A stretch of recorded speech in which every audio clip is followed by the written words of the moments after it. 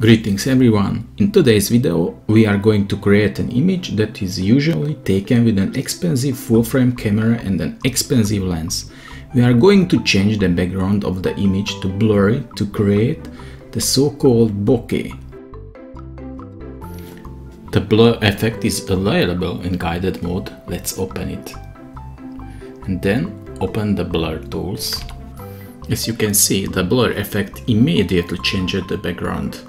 We can use the first option, the circle, to use the circle mask. Set the position of the mask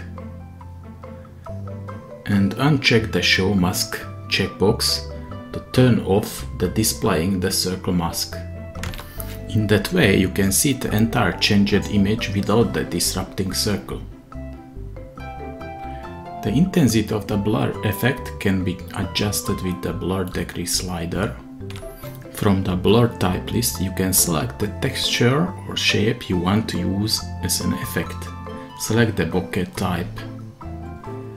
There are three different shapes here: the circle, the cross, the heart and the star shape. Select the circle. If you look at the applied effect, you can see that the circle mask is not the best in this case. The circle mask is better for circular objects. So, open the brush mask, ignore the changes, and now select the person segmentation tool. The algorithm will find the child in the image and will use this as a mask.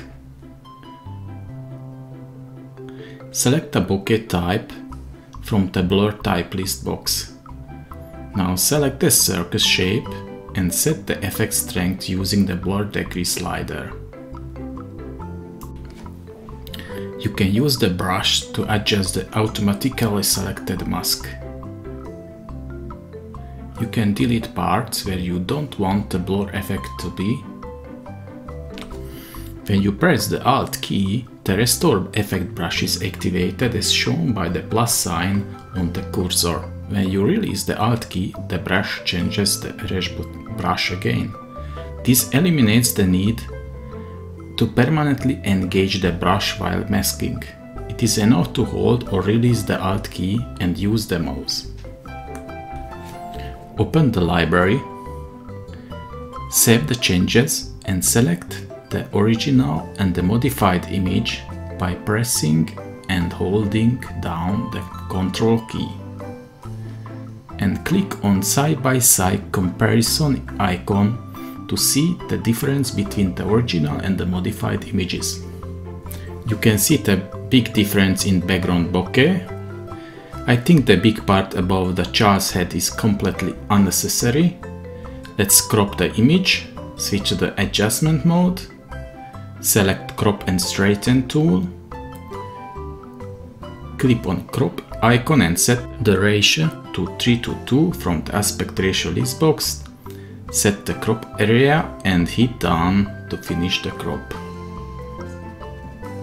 Now our modified picture looks much better. Finally, we enhance the picture using the bokeh effect, highlighting the main subject of the picture. Thanks for watching. If you liked this video, make sure to subscribe for more and see you in the next video. Bye!